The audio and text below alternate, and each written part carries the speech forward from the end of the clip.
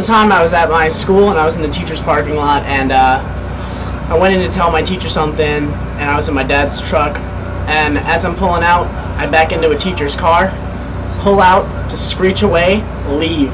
And I look at it and I see some kid. I get out of my car, I walk up to the kid and I say, "Don't you tell anybody." And he said, "Oh, my lips are sealed." And I was like, "Alright, dude." And there was a big dent, headlight was just hanging out.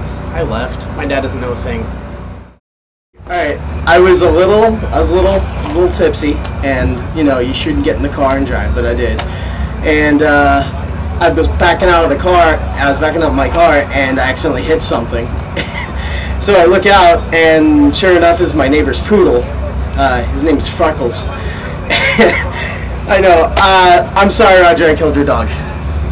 That's my secret. Alright, I accidentally broke my friend's arm while I was impersonating Madonna. I was doing like a version. Yeah, no one really knows except my friend. I told him that he had to fall down the stairs. So when I was in high school, my principal and I didn't get along too well.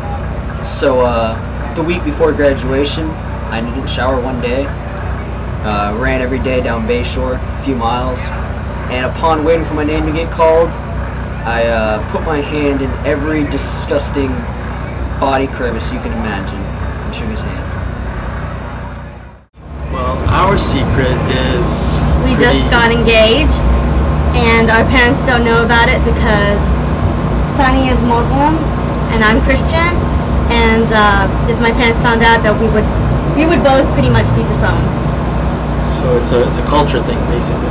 Culture, religion, age, everything.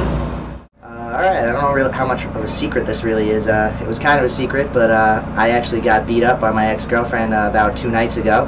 Her and her entourage of friends tried to kick my butt in the club. That was quite interesting. I got punched in the side of the face while I was just sitting there minding my own business, followed by a flying haymaker into the chest by my ex-girlfriend. So I try not to tell anybody that and keep it a secret.